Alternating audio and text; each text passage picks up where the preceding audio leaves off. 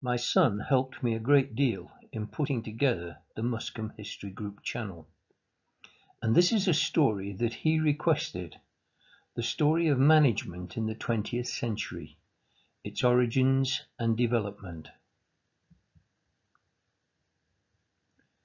This story is told in 4 parts, and part 1 charts the beginnings of management itself.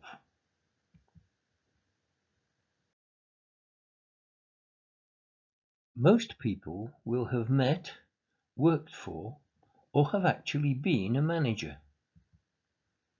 Although I was a bit surprised in the 1970s when a group of high-flying ladies at one of my training sessions accused me of using a sexist word.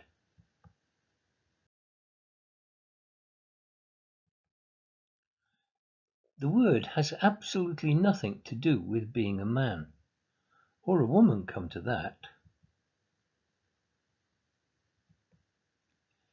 It is actually derived from Latin and on into French for being able to handle horses. Manipulation de chevaux. And by the 20th century, it had come to mean one who could manipulate a situation.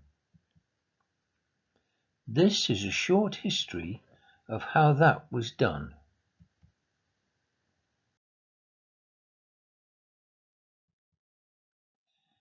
There is no doubt that the Industrial Revolution started in Britain. Our goods travelled around the world to service vast new markets.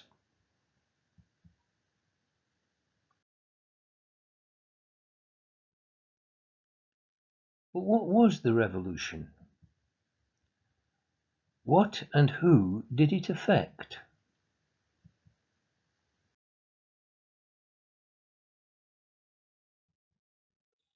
Initially, the industrial age started quite slowly. It was often driven by landowners finding valuable raw materials on or under their lands. Most important of these was coal, which powered the Industrial Revolution. And soon, enterprising engineers, chemists, and industrialists began to change the shape of society and of human existence.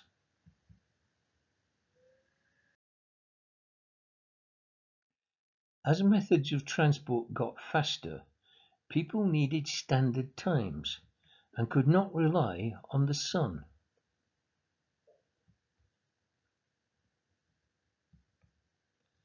Life began to be measured by the clock.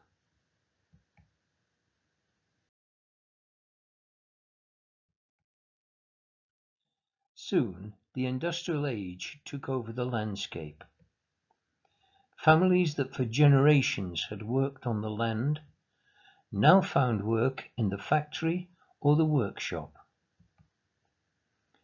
And work that had been ruled by the sun became governed by the clock and the speed of the machine.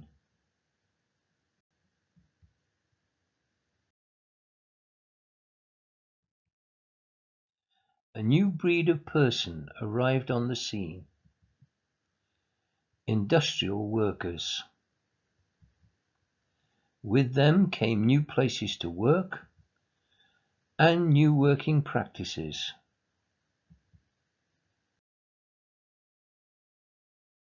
Work was driven by the clock, and the comptroller made sure people worked at the pace required. But machines meant people could work quicker, they could produce more, and earn more money in the factory than ever they had done on the land.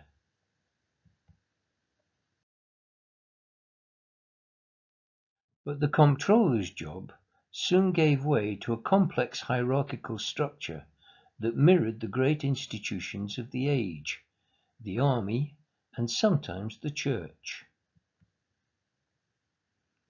A necessary pyramid structure with the owners at the top, who very rarely did anything to do with the work and passed this on to their agents, The agents then marshaled the superintendents and the inspectors, who were the people who ran the factories. As senior NCOs, the foreman in his bowler hat made sure that things ran smoothly, and the tallyman could keep score of how much was produced, how much was wasted, how much needed to be done.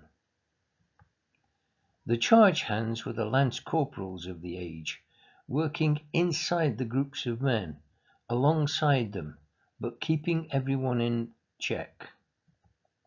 And finally came the PBI, the workers themselves.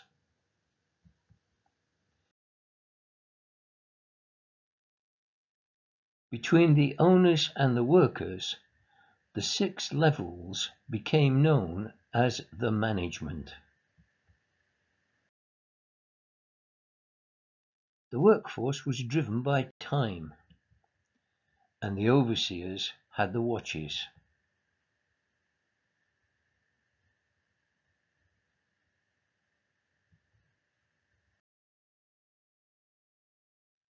And now began the problem: motivating the workforce to work.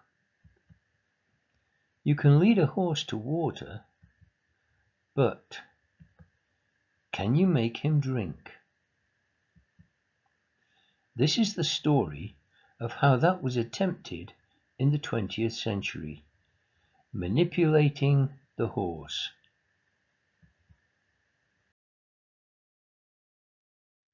Frederick Winslow Taylor can reasonably be called the father of modern management.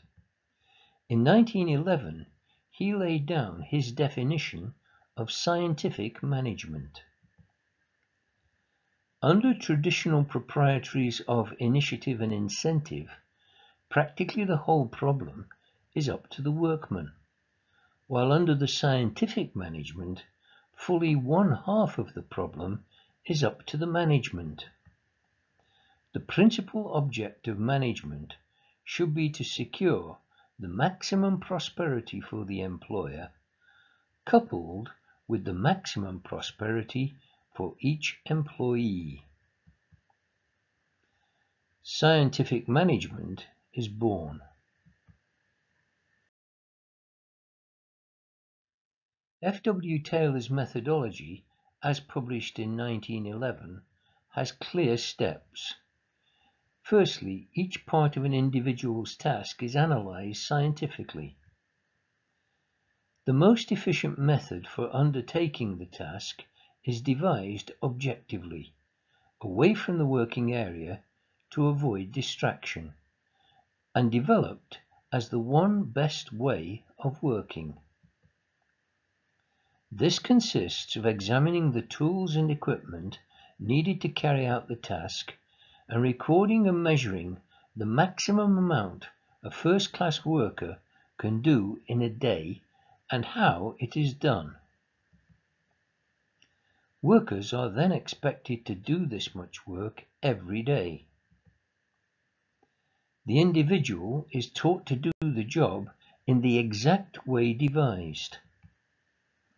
Everyone, according to Taylor, has the ability to be first class with at least one job. Management's role is to find out which job suits each employee and to train them to be first class.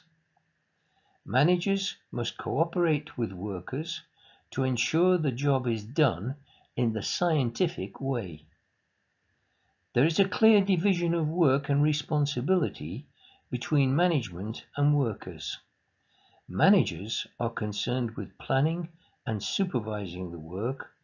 The workers carry it out. But let's just look at the first part of Taylor's scientific management routine. Each part of an individual's task is analyzed scientifically. How on earth do we do that? Enter Frank Bunker Gilbreth. He came up with Thurbligs as a method of recording the work content in a task. a set of hieroglyphics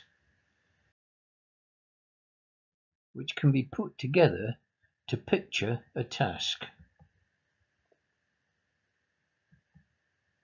A simple modification can then be made from the study, which is to bring the tools to the bench, giving a much more efficient task.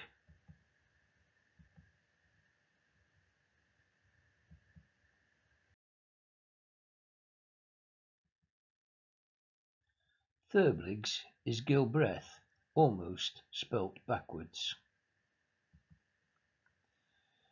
But with 18 symbols, Therblig's are complicated to use. Soon, the Gilbreths devised new and simpler symbols. Mr. and Mrs. Frank Bunker Gilbreth could show how well their organization and methods worked by posing with their 11 children. Their techniques of symbolic logic became a Gilbreth family industry.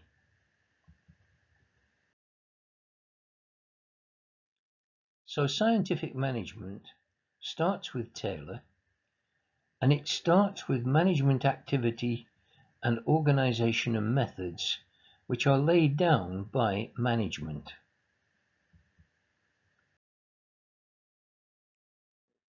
The new symbols invented by Gilbreth were adopted by the American Society of Mechanical Engineers, and they became known as the ASME symbols.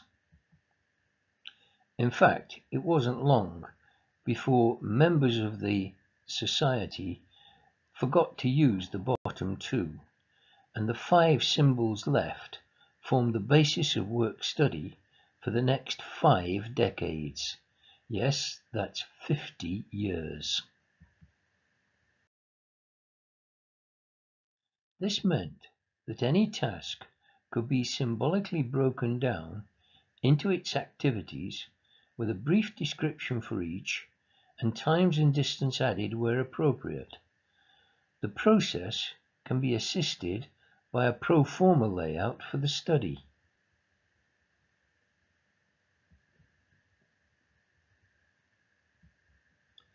Observations can be recorded with times and distances, and the appropriate symbol can be marked.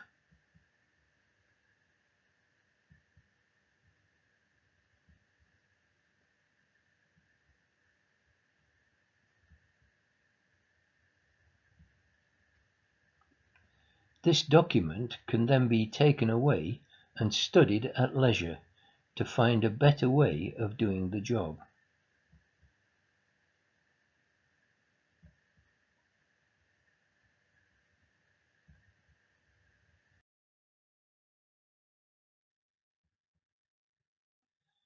After her husband's death, Lillian Gilbreth became an international authority on process improvement, and therefore worker motivation towards greater efficiency. And for a couple of decades, a band of F.W. Taylor disciples rushed to become experts in scientific management and devised ways of becoming industrial motivators by the study of time and motion in the workplace. It was led by Lillian Gilbreth and her sons. Henry Gant was also there, Elton Mayo, Anne Jones, James Whitworth, John Browning, and many, many others.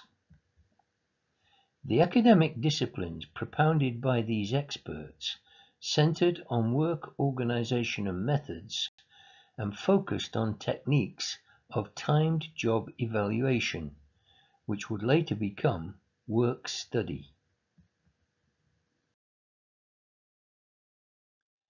Around 1910, Henry Lawrence Gant devised a pictorial method of showing multiple work tasks against a standard timeline.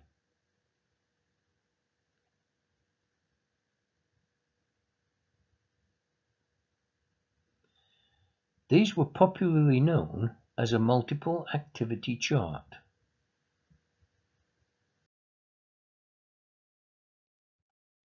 And the Gantt chart is still in use today as a computer planning image or a wall chart planner with colored adhesive tapes. F. W. Taylor and F. B. Gilbreth were strong advocates of modern management. Together, they would have formed an impressive team. But unfortunately, they couldn't stand each other, and every time they met, a violent argument broke out. Fortunately, Henry Gantt became a go-between, bringing the two men closer together.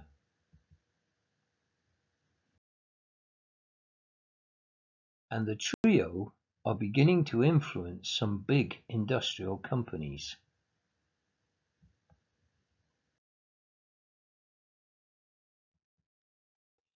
Henry Ford is beginning to benefit from an assembly line approach, and Ford's production line becomes an exemplar of production engineering.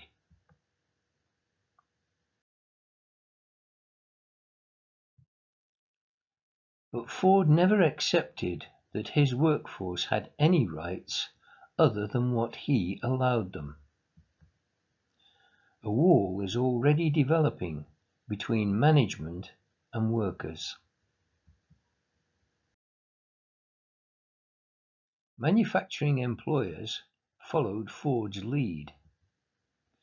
They are making sure that scientific management is secured the maximum prosperity for the employer and the shareholders. But they tended to forget the bit about and maximum prosperity for each employee. The traditional methods of stimulating the workforce still tended to be the carrot and the stick, but with less and less attention being given to the rewarding carrot.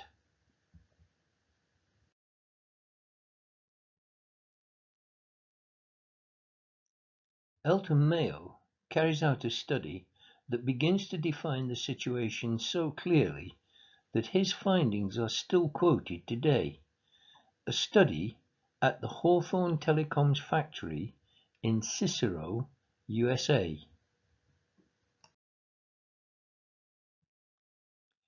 It was 1927 when he began to study at Hawthorne Telecom's factory in Cicero. The findings discovered something that became known as the Hawthorne effect. The study concluded that job satisfaction in the workforce was an elusive and extremely scarce commodity. Job dissatisfaction in the workplace was easy to find. Group output was restricted by the group's standard for output, and this was respected by everyone in the group. The group was indifferent to the employer's financial incentive schemes. The group developed a code of behavior based on their solidarity in opposition to the management. Output was determined by informal social groups. Output was not determined by the management in any circumstance.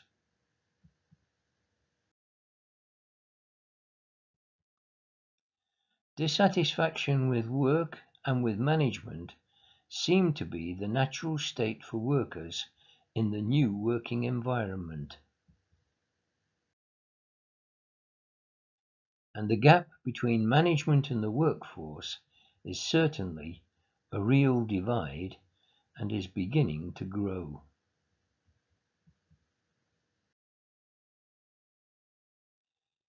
Inevitably, the workforce began to organize into unions.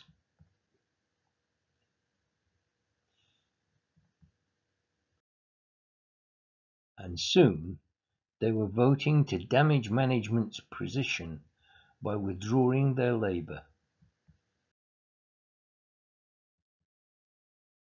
Organising into trade unions and withdrawing their labour to damage the employer's prosperity leads to a new word in everyone's language: strikes.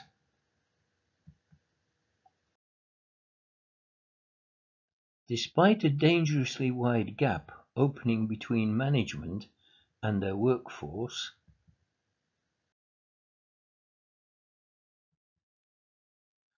some bosses wanted to get back to a peaceful organisation made up of workforce and management.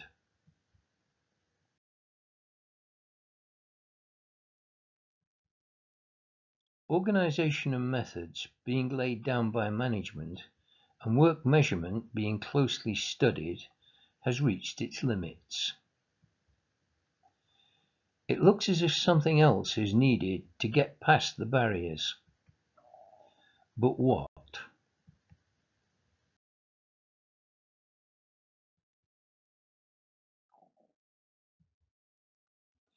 Getting through the barriers is the story for part 2.